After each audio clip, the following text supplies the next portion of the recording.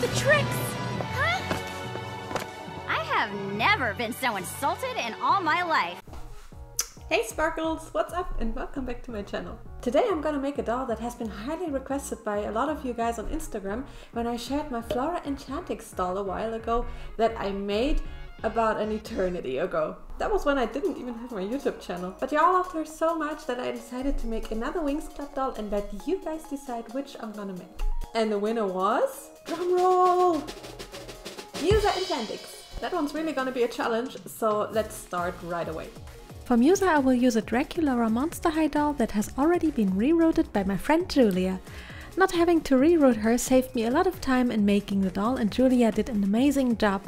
The color blend is so pretty and the hairstyle is perfect. Aww. After wrapping her in an old cloth and airbrushing her skin to be more human-like, I start by dusting on some glitter onto her skin to give her a pretty sheen. Then I'm going in with some light pink pastels and give her cheeks some beautiful soft blushing.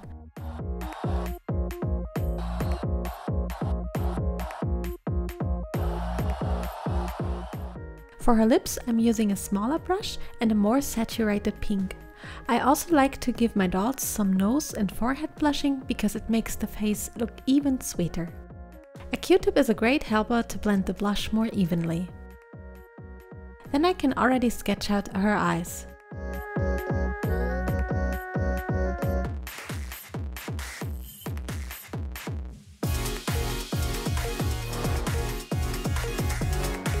This process was tricky because I wanted to give her a cute cartoony look, but also stay true to my style of painting faces. Also my camera decided my hands were more interesting here apparently. After adding the iris and the pupil, I go in with very dark blues because Musa has super dark blue eyes. I like to use a darker shade on the upper part of the iris and a lighter one on the lower part and just blend them together.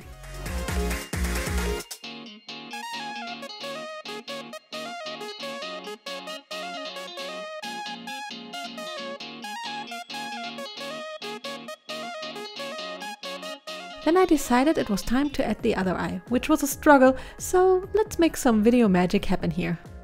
Ah, if it was only that easy in real life. Now I just need to add some eye whites to the sclera with some white gouache paint.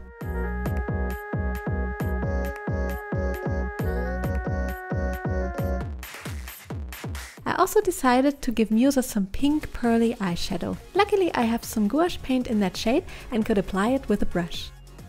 Time for my favorite part, eyebrows! I just dust on some blue pastel chalk dust first and then erase the eyebrow in shape.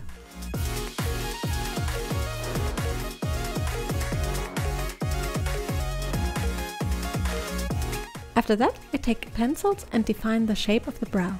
I decided to make her eyebrows a little bit more straight because Musa is Asian and I've seen a lot of Asian people having those beautiful straight eyebrows. Time for lashes. I'm taking a dark pencil and draw the position of the lashes first before thickening them on the base of the lash.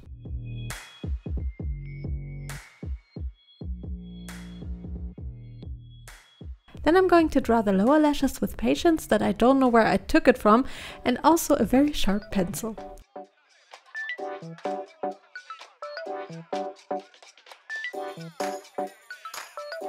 Looks good so far. Now I just had to do it all over again for the other eye. Finally some fun time! Shimmer! I'm taking some pearly shimmers and apply them to the cheeks as a highlighter. I usually take a bit more because after spraying it with MSC, a little bit of the shimmer will always fade away. Now just some eye highlights and gloss are missing. For that I use white gouache paint and carefully draw the little highlights onto her iris. Also I don't know what was wrong with my camera by defocusing here again. Sorry about that.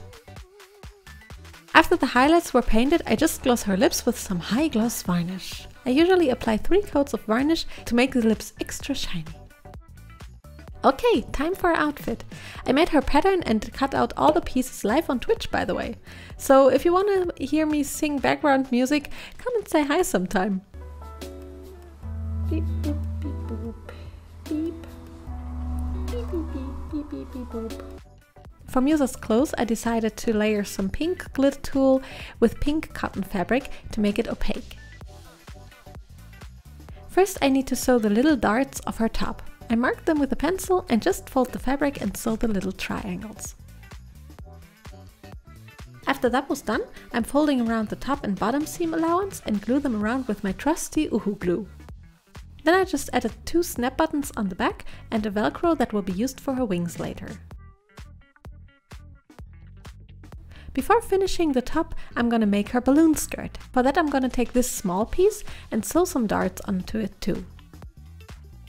Then I take the larger piece, layer it with tulle as well, sew a gathering thread on top and bottom on it, and gather it to the length of the smaller piece.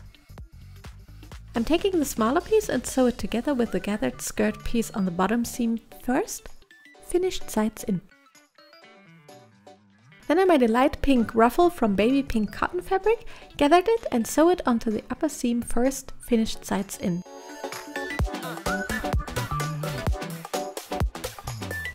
Then I'm folding the smaller piece on top of it and sew it again, sandwiching the ruffle in between the skirt pieces. I turn it inside out and it looks like this. Now I just need to add a yellow satin ribbon to it. I burn the edges with a lighter and glue it to the skirt with my trusty Uhu Alleskleber. For closure I added a velcro to the back. Now only the clothing decorations are missing. For that I took some self-adhesive transparent yellow vinyl and glued 2 pieces together on the sticky sides, so I ended up with a non-sticky piece of vinyl and drew the decorations on it. I cut them out and ended up with these 4 pieces. Then I printed some gradients onto decal vinyl and cut out smaller parts from them first.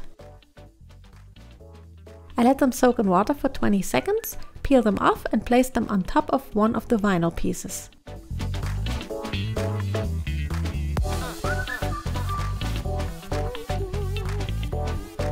Then I let this dry and cut off the excess. Now I just need to add a glue seam and sprinkle some golden glitter onto it.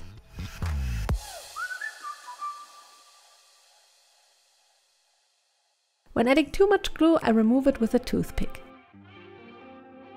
And that's how it will look with the glitter. I'll just do that to all the seams of all the gradient pieces. Here they're all done and they look so nice. Now the holy Alleskleber comes into action again, because I will use it to glue the decorations to the top and the skirt. I carefully dab a blob of glue on the top and place the decorations onto it.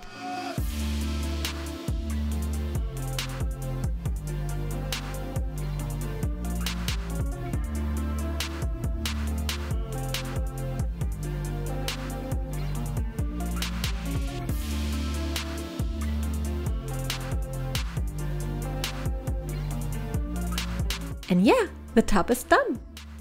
I do the same with the skirt decorations and also add a big rhinestone on top of it. Whoops!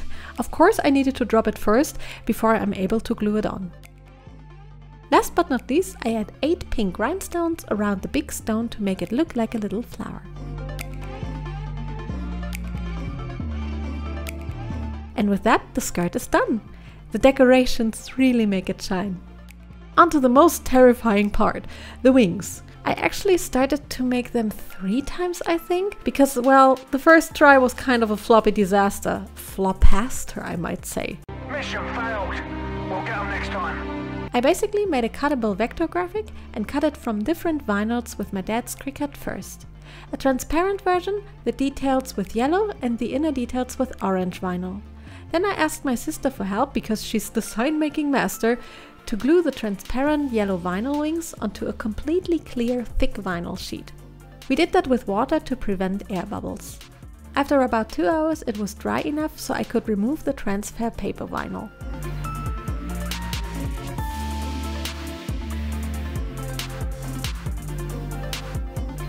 Then we applied transfer vinyl to the yellow vinyl parts too and glued the yellow parts on top of the transparent yellow wings. We also used water again, since you can shift it around for a while and are less likely to ruin it. Placing it wasn't easy. Ja, was schwierig. Tricky. But it worked in the end. 2 more hours later it was relatively dry too and I could remove the transfer vinyl. It was partially a bit wet still, but I was impatient and wanted to work on those darn wings.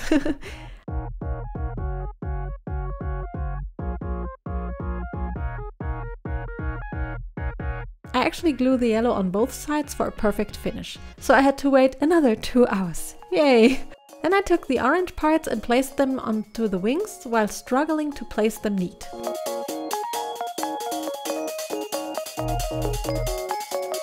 In the end, they turned out good enough though. After I was done with the vinyl gluing, I cut out the wings from the clear vinyl with scissors. Oh, they look so nice already. For a bit more stability, I add a wire to the top part of the wings by gluing it on with some super glue. I then add a magnet to the top part of the wings with some more super glue and a little Velcro piece to the bottom middle part.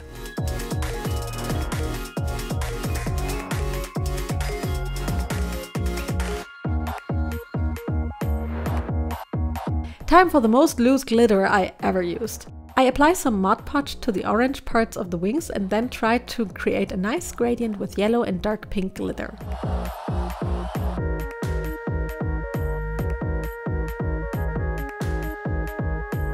I blend it with a toothpick and add partially a little bit more glitter if necessary. Looks good! Now I just need to do that 11 more times. Ugh. After I was done with the gradients, I decided to apply glitter to all the yellow parts as well and make them, you guessed it right, golden.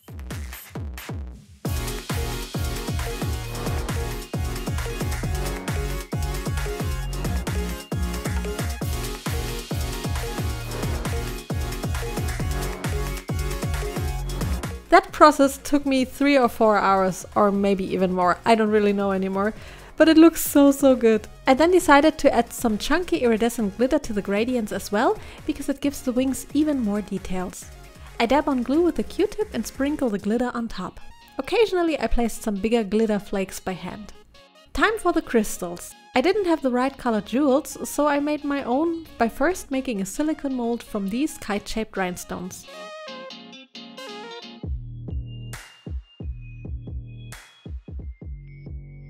Now let's pray to the silicone god for a good cure.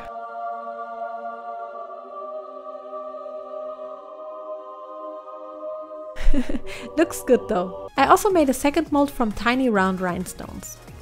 Then I mixed some UV resin with nail polish and filled the molds with a toothpick.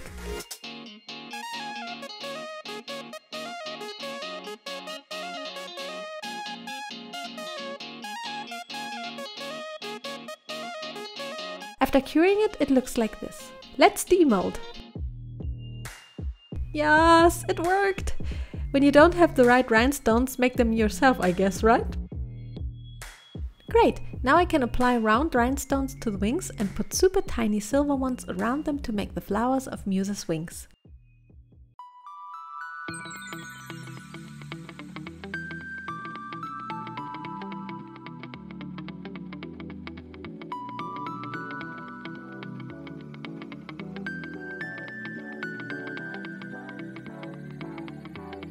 For the little dangly decorations, I punch a hole into the wings with a needle and a thread and pull through 2 pink beads.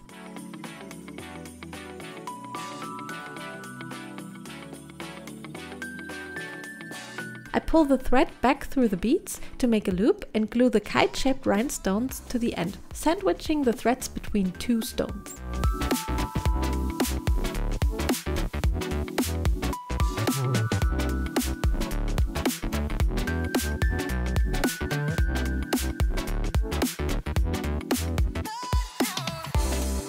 And with that, the wings are done, and I'm so happy with them.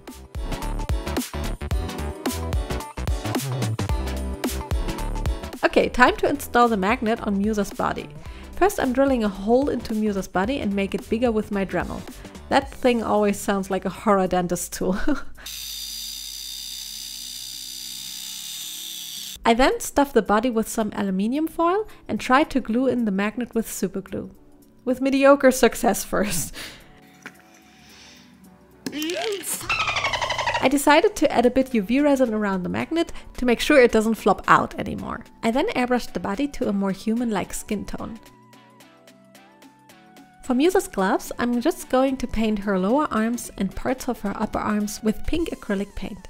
I sketch out the seam line of the glove first and then I go in with paint.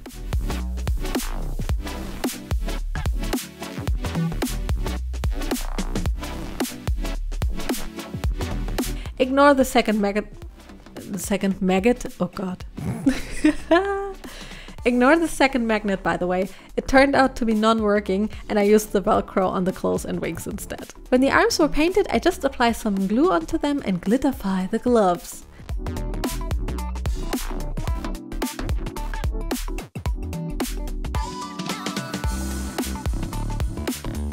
And here are the complete glitter gloves.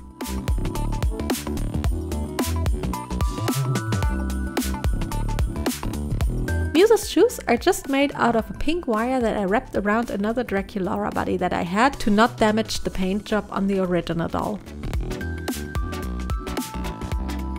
Wrapping this was quite a bit annoying, but the best way to make her feet accessories possible.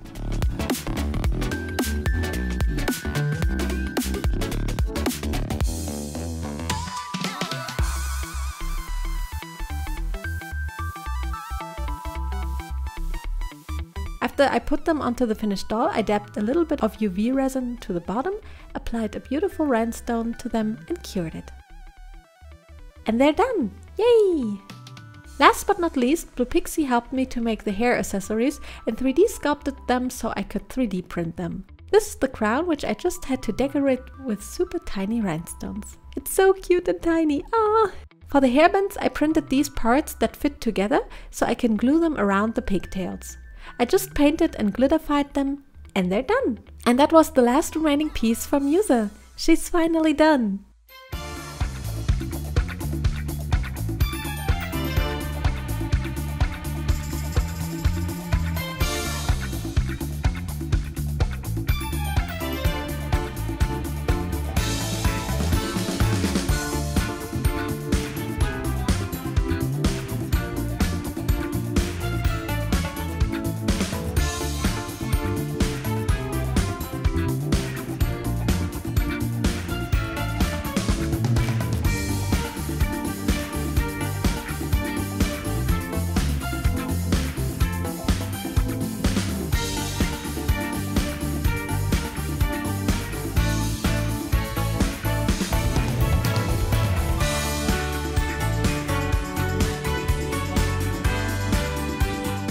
I'm so in love with how she turned out. She looks so magical and I'm proud to have gained some new crafting techniques during her process.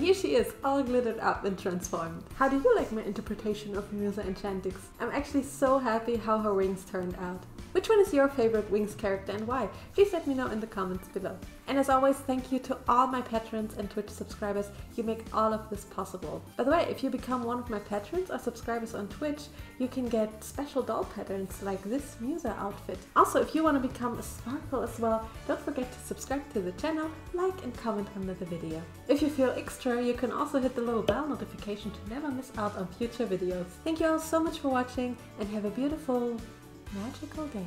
Bye!